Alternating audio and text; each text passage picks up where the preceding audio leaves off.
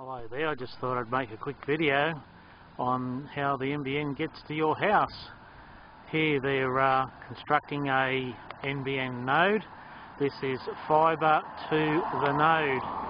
Now you can see where they're going to put the cabinet there, where that open hole is with the cables and the conduit coming out. It's not underneath that wooden board there, but the cabinet will be about 1200 high and 1 to 2 metres wide. So what you'll have coming into it will be the fibre optic from the telephone exchange. You need mains power because they're powered, and also to a 100 to 200 pair copper cable. Now the way that it will get interfaced to your home is over in the corner there you can see a silver pillar. Now that's a terminations pillar, and that at the moment is on the existing Telstra phone network.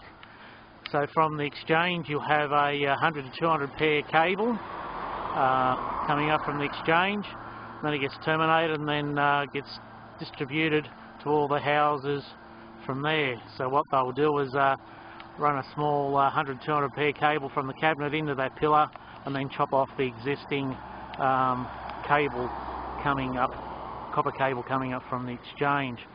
Now this way is definitely the fastest way to get the system in, because the hardest part is getting into all the homes, so you're piggybacking on the existing infrastructure here, so it is much quicker to get in, but unfortunately it's much more maintenance intensive, because you've got to look after the equipment inside the cabinet over time, and the batteries, they've got backup batteries inside and they need to be replaced as well.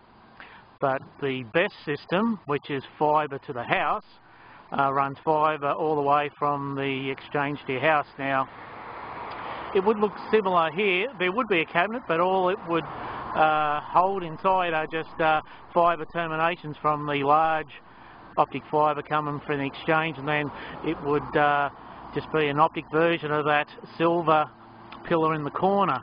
So it requires no power, it's all just run directly from the exchange, and there's little or no maintenance. So there's the difference between the two systems, and you can see here, put them in now. Hopefully I'll find a completed one in the district so you can see how big the cabinet is and what it looks like once it's finished.